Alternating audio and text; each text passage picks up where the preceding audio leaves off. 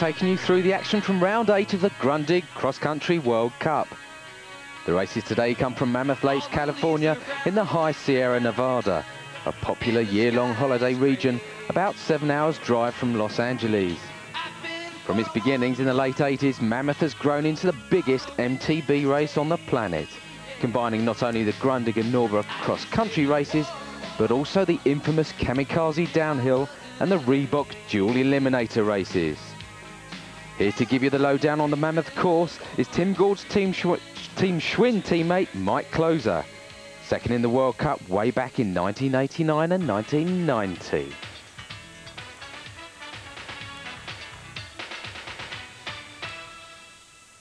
Hi, my name's Mike Closer. I race for Team Schwinn. We're here in Mammoth, California for the 8th round of the Grundig World Cup. We've been racing here for 8 or 9 years now, and this year we've had a lot of snow this spring, so the course has changed from the 23-kilometer loop that we used to race. It's now an 8-kilometer loop. It's quite spectator-friendly. There's a lot of technical sections, a lot of little climbing sections on it, and we've also got a section they've added that's quite interesting for the spectators around the expo area. It should be a great weekend of racing here. We look forward to seeing you all out here.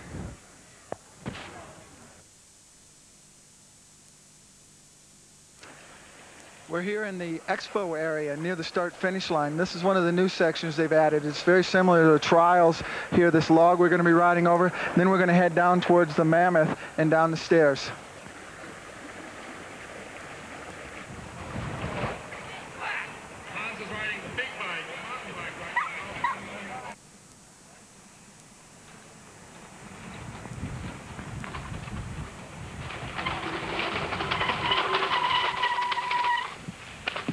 I just descended down the new section. It's extreme downhill section. It's short but steep. And I'd recommend in this section that we're going to want to be one of the first riders down it, as there will be some traffic jam and the possibility of taking a tumble there.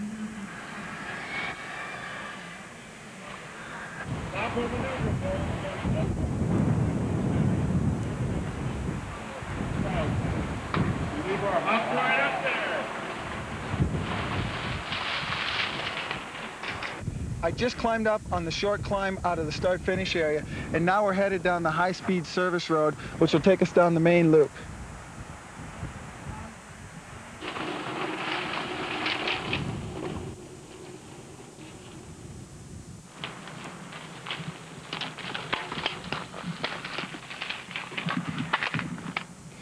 So here we are on one of the lower sections of the course here in Mammoth. Up ahead we've got one of the steep, challenging sections with some loose terrain on it here in Mammoth. And this section here is going to lead us up into the start-finish area. I hope you enjoy the show. See you in the race.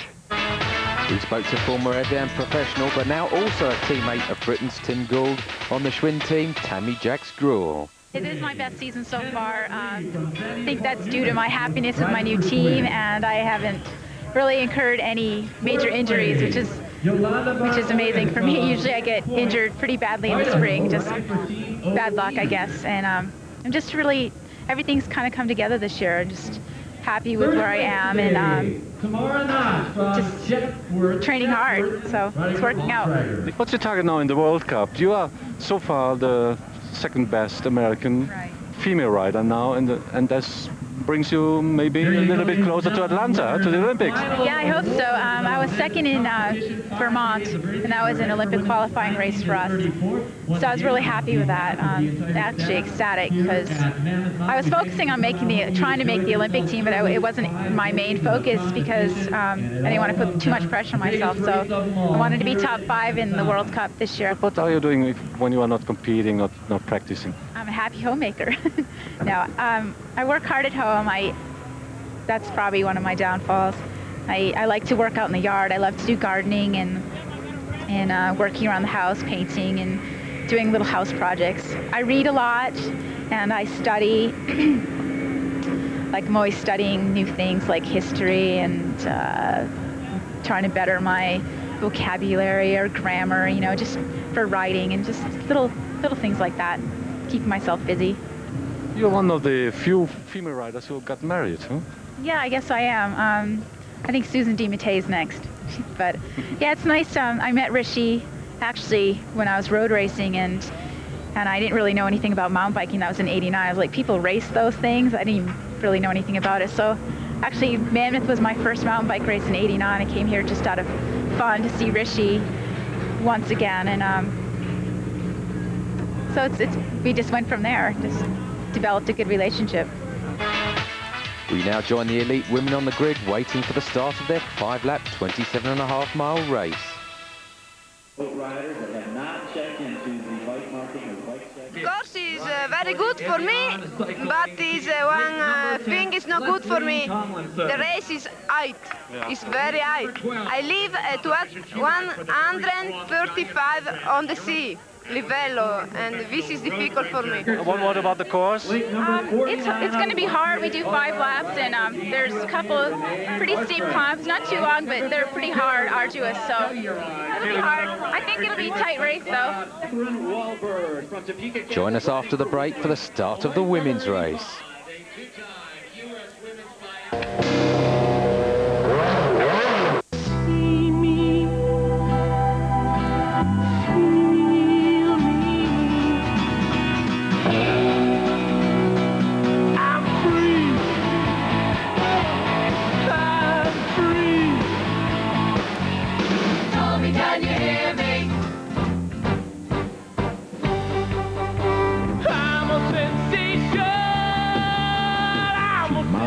The original bike components.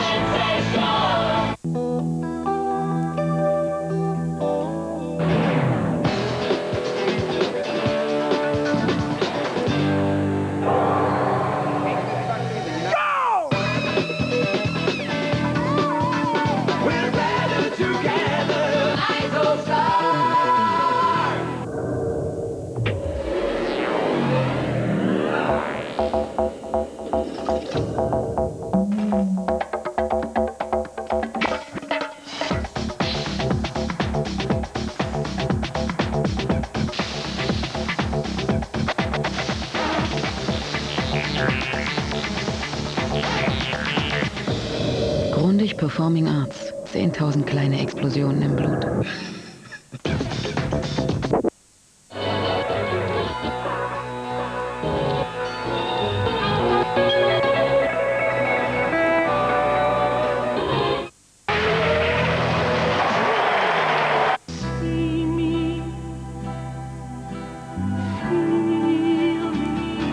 Shimano and Eurosport offer you the chance to win 36 limited edition Tommy bikes. Also to be won, superb Shimano t-shirts. To play and win, call the Eurosport hotline now.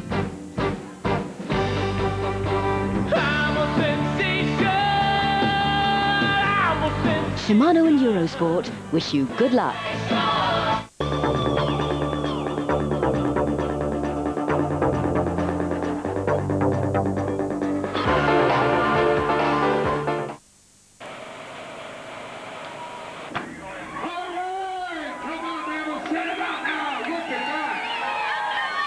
Welcome back to Mammoth. Conditions, as you probably noticed, are warm and sunny despite the thick blanket of snow as the women charge off to the start of their race. And then in the lead already is our interviewee, Tammy Jacks-Gruel, followed closely by Ruthie Mathis and Petso, with Furtado in 4th place. Very fast start here. Suits the more road-orientated rider. Or someone like Julie Furtado. Doesn't care where she races, Julie. 45 entries for the race today, and already Furtado's in the lead. She's taking them up the climb. Number 4 there, Maria Paola Toccato, the other Italian, with Petso in front of her. Somewhat overshadowed by Petso. Furtado goes through at least 20 metres in front of Ruthie Mathis, riding for Team Evian there. Hasn't had that great a season yet so far, although like last season she seems to be getting stronger and stronger. Furtado with that rather upright stance of hers, whether she's standing or sitting, she tends to be fairly straight, whereas Petso is more like a road racer really, crouched down over the bars, pushing quite a big gear there. And there's Susan Dematteis riding for Diamondback. And there's Little Sarah Ballantyne won the World Cup in 1991 and in 1990 as well. Riders don't seem to be that interested in the water at the moment, despite this man's protestations. Looks quite cold, but it isn't. It's 25 degrees there. Quite windy as well as Furtado streams down the fast section of the course with Petso on her tail. She's having a great season so far. 2 firsts, 2 seconds and 2 thirds. And Ballantyne's up into 3rd place. Excellent riding there. Mathis on her tail and Dematei. There's Takato. And that is Jan Bolland, teammate of Ruthie Mathis. Used to be a time trialist on the US team. Steaming down the descents here. Petso nowhere near as fast. A little bit more cautious, as is Mathis. She's looking a little tired, I don't know why. Dematei not too good on the technical descents. Oh, and neither is this rider here. And that's, that was Eva Orvasova, I think. It was Eva Orvasova, 2nd in the world in 1991. Hasn't ridden the European rounds of the World Cup. She's got a scholarship from an American university and she's just riding in the States. There's Mathis leading out Ballantyne. We're on the high section of the course here. Dematei goes out with her fellow Diamondback rider Dave Weens.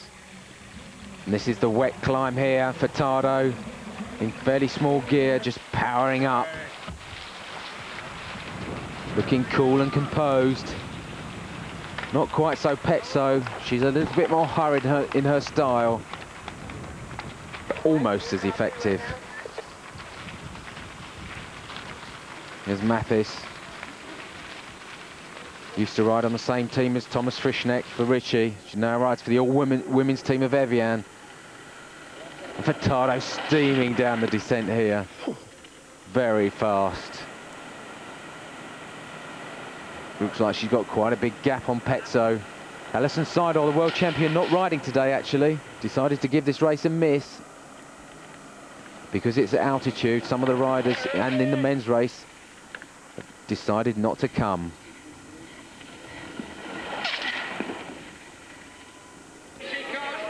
And that was Eva Orvasova there coming through.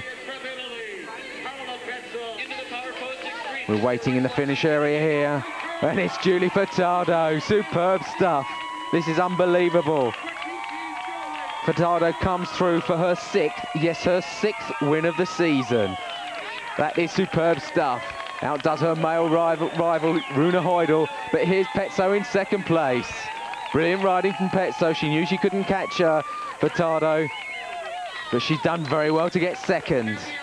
And in 3rd place is Ruthie Mathis. Superb riding, Ruthie. Well done. Her best result so far. Excellent stuff. Did you know you were going to have it from the start? I wanted it. I told you at the start I didn't want to ride alone. And I didn't want to ride alone. And so I just wanted to ride a technical race and ride with someone. And so that's what I did. And then when I got a little bit of a gap, about a lap and a half to go, I got serious and really went as hard as I could. Confirmation of the result there. Furtado in 1st place with Petso in 2nd. Only 19 seconds down with Ruthie Mathis in 3rd. She was 2 minutes down. Best result for her. We look at the overall ranking. Furtado is supreme in 1st. Petso way out in 2nd with Seidel in 3rd.